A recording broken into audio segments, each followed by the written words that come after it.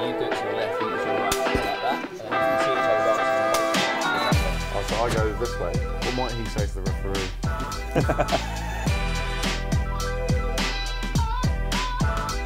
3 things that help with recovery.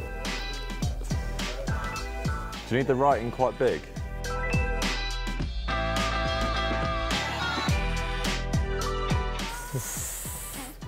That's not far off.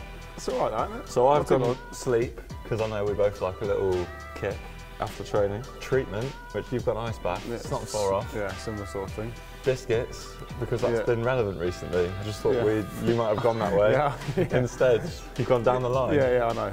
We did talk a little bit about hobnobs and a cup of tea after training. Yeah, I've got a bit of a ranking system with biscuits at the moment, so but not bad. Food's kind of close. 3 things a player might say to the referee.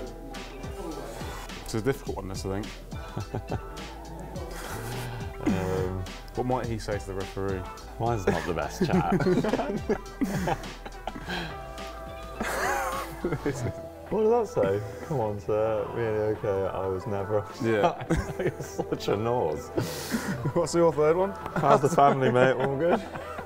Mate, that's me on a touchline on a wet and cold winter's game where nothing's going on as a winger. Yeah. And I'm just chatting to the touch judge. This is a joke, is you. I said that before? That's very you. Oh God. Apologies to all the referees out there. I went, come on, sir, just because I thought sometimes you might be asking for a bit more from him. Has he seen that?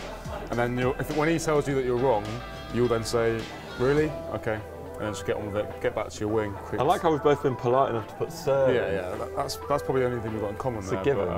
But, it's quite a tenuous sort of link in it, but maybe we could sneak 1 point there. Maybe a point?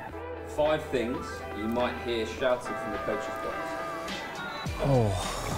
Do one for yourself, like you hear for you. Well, I just hear. And then we'll do a couple general. I'm just doing general. Okay. That I always hear. I'll do one for me because I'm near the touchline and I actually can hear it. One I've heard a lot is this. I'm gonna have to explain them because they're all very out of context. So, okay. So, can I see yours? I've said bang then because that's quite a generic chat from our sideline. Specifically to me, get it back, Louis. You got I've got to get it back. Yeah. Yes, let's go, boys. Is specifically for Warwick Lang because I hear that constantly throughout the game when I'm on that side of the field. What the F are we doing is when things aren't going so well, and that's coming down quite clear.